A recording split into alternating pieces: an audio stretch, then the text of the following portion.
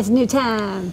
First up. Okay, first up, there's this really sweet keyboard hub from Raspberry Pi Foundation. Now, this is the official Raspberry Pi keyboard, and it's really nice. It's a chiclet keyboard, but it's got a really great feeling to it. Of course, we got the black and gray version. They also have a white and red version, but like, I don't want that. Black is the best color. That's why everything is Adafruit black here. Yeah. So we've got this keyboard, and it's a QWERTY keyboard. It's got up, down, left, right arrows, which is kind of nice. And the best part of all is it has this hub built in. Check this out. So use a it comes with a micro USB cable, which I think is kind of nice. The cable's not built in, so you can use any length cable you like. And it's got a hub, so when you connect it to like your Pi Zero, or if you have like an original Raspberry Pi or Pi A, you'll get 3 more ports. So you can plug in your mouse, which we'll talk about in a moment, or a USB key or whatever, and it just, like, the Raspberry Pi is smart enough to know how to use it as a hub. Of course, you can use it with other computers. You don't have to use it with a Pi, but it's got that sweet Pi look. And got these LEDs at the top, the Raspberry Pi button. I guess this is kind of like the Windows button, but not. Yeah. And easy to use, and we got it with the English-American layout. Yep. So that's the Raspberry Pi official keyboard. I understand, but I'd want maybe the mouse to go along with that. Well, they have a great optical mouse that goes with it. It's a 3-button mouse because the wheel is also a button. It's a great feeling mouse, really well made, optical, simple, durable, and the cord isn't super long, but it's meant to plug into the keyboard. So for that, it works really well. Yeah. And try it out. Again, works with any computer you like. It's got a scrolling clicky wheel with a nice scroll action. I can use this as like an everyday mouse, definitely. It's nice. So this one's going in my travel bag for when, like, you need a mouse and you want a small mouse that just like does 1 or 2 things. Because I have like a desktop mouse that's crazy that has like 80 buttons, but this just works. Yeah. And they have really good quality, so I'm sure it's like I can tell the molding is really nice. It's very durable. It's like Raspberry Pi's transition into, like, Microsoft makes amazing keyboards and mice. Yeah. And like Raspberry Pi's. Well, there's the new Microsoft. Okay. All right, so that's Raspberry Pi mouse and keyboard. Yeah, and we have a bunch of different colors of these. I'll just so this is classic 0.1-inch gold plate mail header that you know and love. We've had them for a very, very long time. I think product number 392, which is like ancient. Up to like 4,200 now. But now we have it in multiple colors. So we have a 10-pack white, 10-pack blue, 10-pack red, 10-pack yellow, and 10-pack green, which is kind of a minty green. But it is green. And then we also have a rainbow pack where you get 2 of each color. We also, of course, still sell the black plastic ones. But I'll show these off on the overhead real fast. I'll just show the rainbow kit. That's kind of what is the most fun. So yeah, this is the standard headers that you know and love. So they're break apart. So maybe I'll risk it and I'll break these headers. So you get them in 36-pin long header bits, but you can very easily break them apart with hands or with diagonal cutters into any length you like. The female headers don't break as easily. It's just not possible to do so, but you can with the male headers.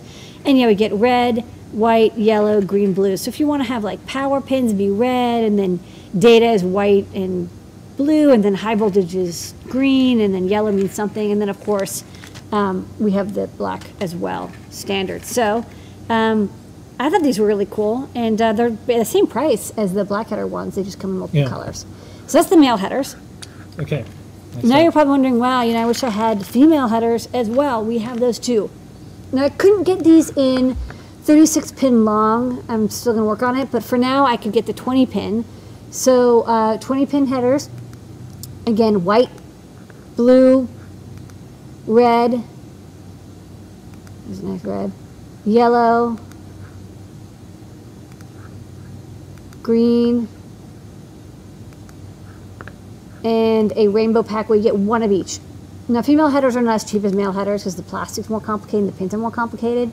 So you only get 1 of each. You get 5 packs, not 10 packs. Yeah. And they're 20 pins, not 36 pins. But regardless, they're just like plain female headers. You can use them exactly where other standard 8.5 millimeter tall headers are.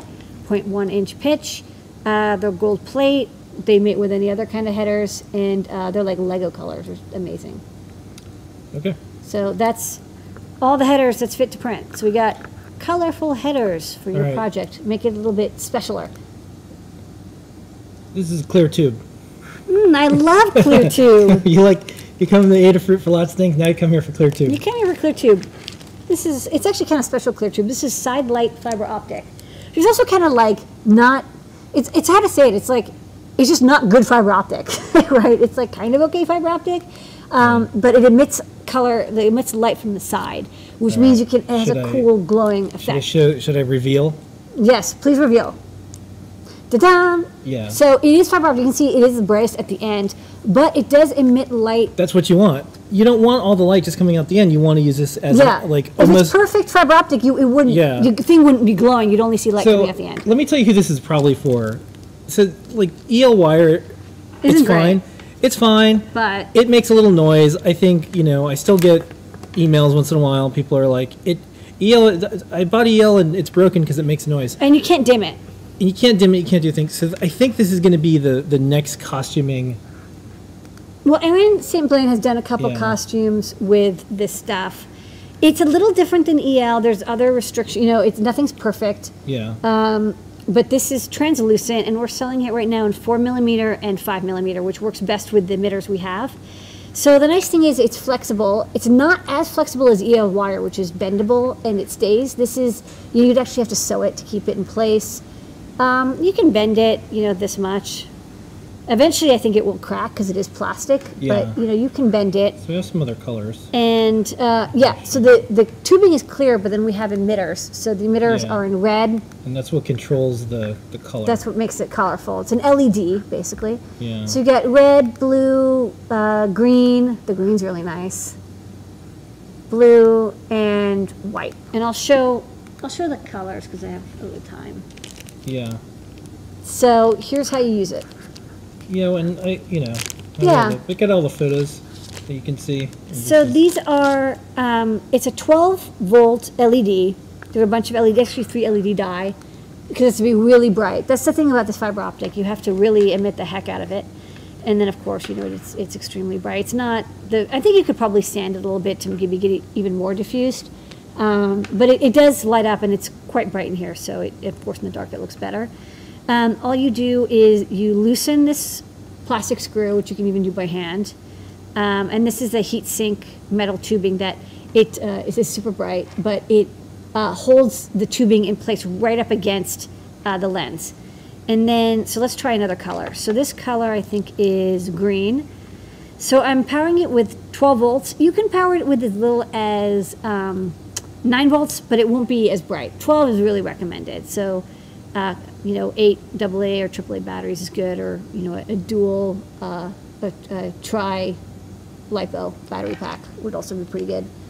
And then it is going to be brighter at the emitting end here, but beyond that it's pretty clear all around, and the photos are of course show it better. It's tough to show because this is a very bright room with all the lighting in here, but it gives you a nice green color. And then we have blue and white, pink, and red. I think the green's kind of the brightest, but you can also, if you look at Erin's projects, she actually glues these onto the ends of NeoPixels, and you can get, it's not going to be as bright as like a 1-watt LED, but it will be kind of bright. So for costuming, if you want like lighting effects, but you don't want EL, this is pretty much your alternative. All right. Well, seems like we got a request already. An ultraviolet emitter, that'd be kind of cool. By the way, you can actually take apart the emitter if you wanted to. You could do this. And you can put whatever. The emitter's nice just because it has this little like clamping thing, but it's just like an LED with a heat sink, so you can replace this part if you like, and then it has a little bit of a lens and a heat sink, and then this is just the part that clamps on to the tubing. Yep. So, and then of course you can cut the tubing. It's just plastic, so you can cut it with diagonal cutters or whatever you like. And if you want a really nice effect, you could have two different colors on each end. Oh yeah. And then of course you can PWM the LEDs, which you can't do with EL. You can't dim it. But this, of course, you can dim all you like. That's cool. Okay. All right. And then we have the star of the show, besides the community and you, Lady Ada, is this new product, It's AirLift. But we also have a coming Metro. soon that we'll show after. But this is the one. Yes. This is the one. The AirLift Lite. Well, people like the PyPortal, and that was cool. But what if you wanted something that was a Metro M4, but an AirLift? So this is the Lite version. We will also eventually soon have a version that has more memory, has the bigger chip for the main processor. But this is a SAMD 51J19. Works with Arduino and CircuitPython. With both, it works really well. It's a lovely chip. Comes with 512K of flash, 192K of RAM, which is plenty of RAM for getting most internet data and buffering it. And then, you can, there's 2 megabytes of SPI QSPI flash on it for storing CircuitPython or Arduino files. And then, of course, I shoved things around to make room for the ESP32. So there's an ESP32 module on there, which is the Wi-Fi coprocessor. Now, ESP32 doesn't have native USB.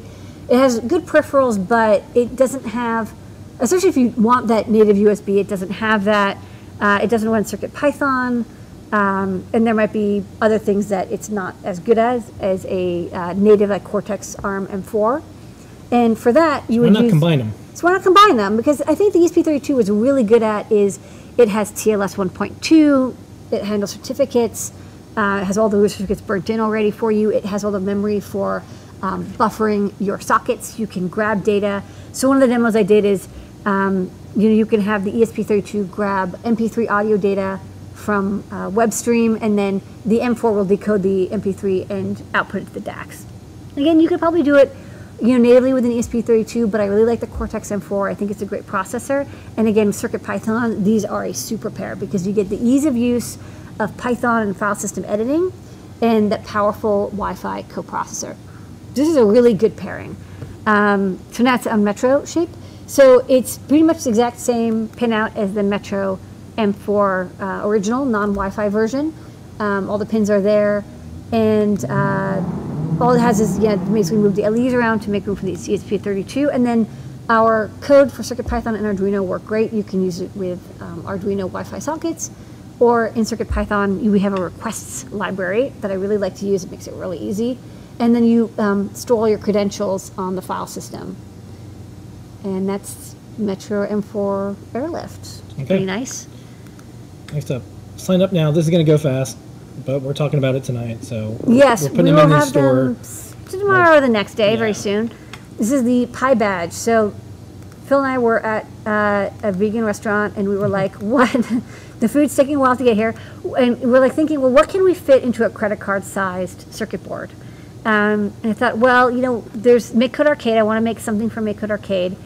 And let's make something that's basically a badge. It can be used for arcade, gaming, or badge. It's kind of a twofer, right? Because a lot of times when you have a badge, you want it to display, maybe an icon or an animation or text, and you want to have some buttons and LEDs. Well, those could also be used for a gaming platform. So we just made the buttons, arcade-like. On the front, you get 8 buttons, start, select, A, B, and the directional buttons. And one of the things that I can't show you in a photo is the buttons.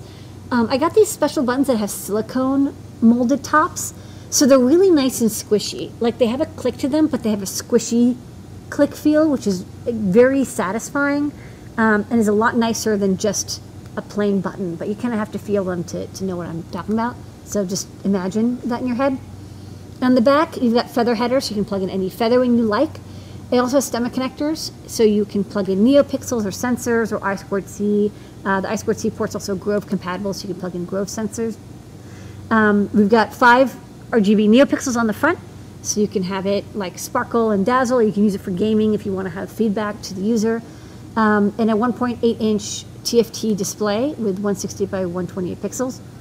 Runs CircuitPython, runs MakeCode, runs Arduino. I can actually show some demos of it. It's got even a buzzer built in.